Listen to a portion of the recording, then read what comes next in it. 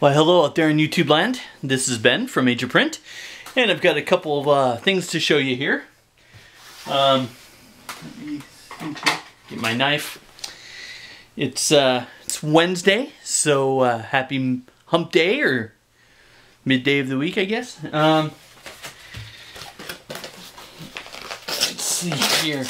I've been just ordering some random things. Of course, I'm still collecting my Venom.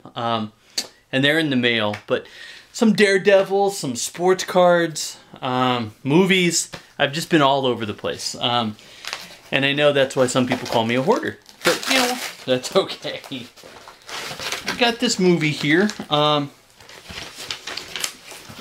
I want to say $5.99? $5.99. Now, this isn't probably everyone's favorite movie. And I have a lot of the Avengers movies. But this one is The Incredible Hulk. And for $5.99, I did not have it, so I thought I'd pick it up. This is the one with Ed Norton. And then there was one way before that with, I don't know how, Eric Bana, I believe it's called. I think that's his name. And actually, I sort of enjoyed that one too. I didn't hate it. I didn't love it, but I didn't hate it. And this one here is the same, you know. I enjoy Ed Norton. I think he's a great actor, you know. Fight Club. Just love Fight Club. And then he was in another one, what, American History X, I think? I think that was the name of it. Just great movies. Great movies. And this one was okay. You know, I liked Tim Roth, was the Abomination, I believe he was the bad guy, and they fight each other at the end. I thought it was okay. And from what I read, right, I think Ed Norton wanted, I think he wanted Robert Downey Jr. type money to be in the Avengers. And, you know, that role just wasn't, you know, as big as Tony Stark, so they declined and they hired what's his name, Mark Ruffalo, and he did it. I like him as Hulk too. You know, I've liked all three guys as Hulk. Not great, but you know what? They're worth checking out. It's a decent movie, and for $5, can't go wrong. So I picked that up, and I've got these three comics here. Let me see here. This one. Okay, you know, I'm never sure of these envelopes. These white, real thin envelopes, you know, and they did write the "Do not bend" on it, so I appreciate that. I don't know if I would ever send a comic in these. You know, this isn't a super valuable comic or anything, but you know, it just shows I don't know, presentation points, I guess. I don't know. This here is Daredevil. It's got some spine ticks, but anything for this age. It's Daredevil. Let's see if it's gonna 128. And this is before the Frank Miller stuff. If you can pick these old Daredevils up, you know, for I always try and get them for under $10. This one was $8. And Stairway to Slaughter, the Deathstalker. I think there's a movie Deathstalker, an old like sci-fi, really bad acting movie. But Deathstalker, you know, I love this art. I love the old art. I'm not sure, 128, it says December. I don't know, late 70s? I don't know, I forget. But you know, pretty good shape. For $8, I'm going to pick them up. Someday I'll have to show you my Daredevil box down here. I have a small box of numbers 250. What is this? 250 to 380. That's the last. 380 is where the Series 1 stops. And I have 250 to 380. And then my first box, though, my long box, is supposed to go from number 1 to... what, 249? And that's about halfway. So I still need quite a few of these old Daredevils. But I'll keep picking them up. I think I have a few more on the way, actually, for next week.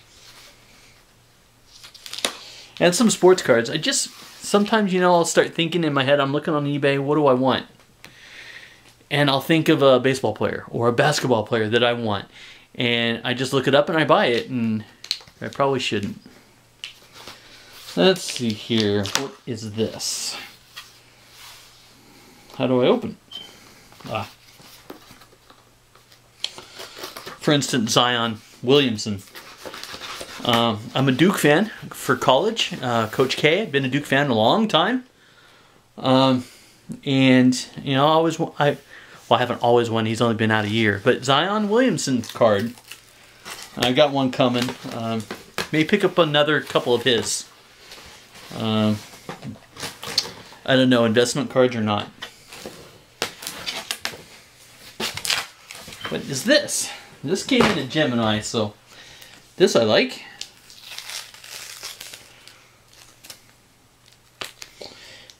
Okay.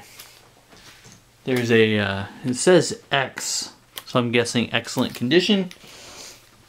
There's a board taped to the front of it, which is kind of weird. Okay. Well, this is another one. Daredevil. Really good shape. Couple spine ticks, but this is 1980. And this is number 169. So this is part of the Frank Miller run. Now, if this is 80, March of 80. Wow, this other one must be mid-70s? I could do the math, but I don't really want to do that right now. Let's see here. 169. Yeah, this is Frank Miller. Where's his signature? I don't see it, but this should be part of the Miller run. Yeah. Really, just great shape. Look at this. Colors are great. Is that Bullseye? Yeah, it's Bullseye. This has got to be an earlier Bullseye. His name is Bullseye, and he'll keep killing them till they're all dead. This is probably a, pretty early Bullseye. And as you can see, even the corners are all great. Couple really small spine ticks. I don't know if it's gonna focus it. Let's see. Here's one. You can see right there. There you go. One spine tick. Is that the biggest one? There's a couple real small ones there in the green. It's not going to show it. But really happy to get that one. Little piece of tape here and there. Okay, get the tape off of my hands. So, that's a really nice one. Glad to get that one. I think that was a little bit more. I think that was, I want to say $12.50. There's no receipt, but I think it was $12.50 plus shipping. So I think 15, 16 bucks. So happy to get those two. And I got one more here for you. Let's see here. I don't know if this is more Daredevil or if it's something else that I ordered. This is something else I ordered. Okay. Give you a little break from Daredevil. And the tape is stuck to the comic. Now this isn't a super valuable comic yet, but I don't like the tape on the actual comic, or the bag anyway. Painter's tape. I don't mind that.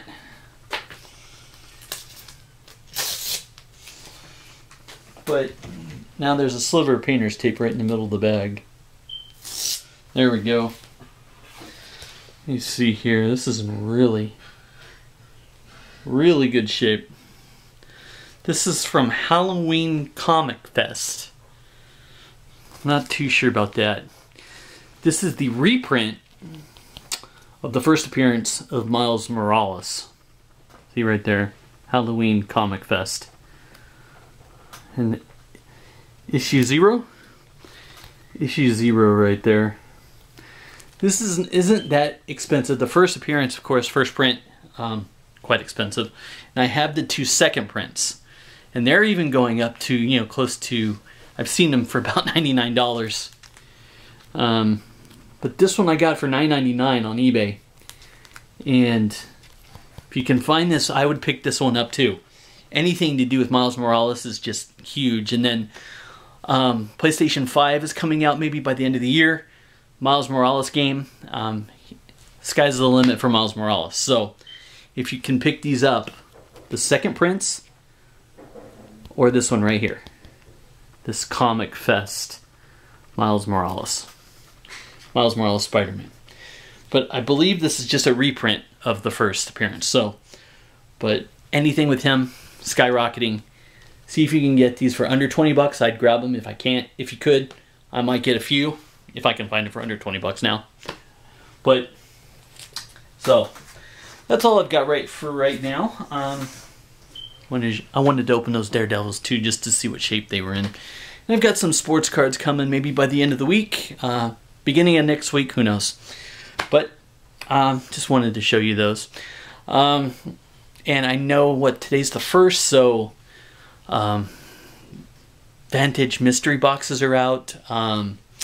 IRF I think comes out tomorrow, or that's pre-sale. I think they come out July 4th, so Saturday. What Spider-Man Boost big one is coming up I think next week. I'm not sure about that. I'll have to look that up. But so lots of mystery boxes coming out there for you mystery box people. I may grab 1 or 2 myself. So just thought I'd share that with you. And looks like maybe Riverside County, where I live, is going back on lockdown a little bit. So wear your masks and just be careful and be good, be excellent to one another, as Bill and Ted would say. Look forward to that movie as well. So hope everyone has a great rest of the week, and happy 4th of July weekend if I don't talk to you before then. And have a great rest of your day. Thank you so much.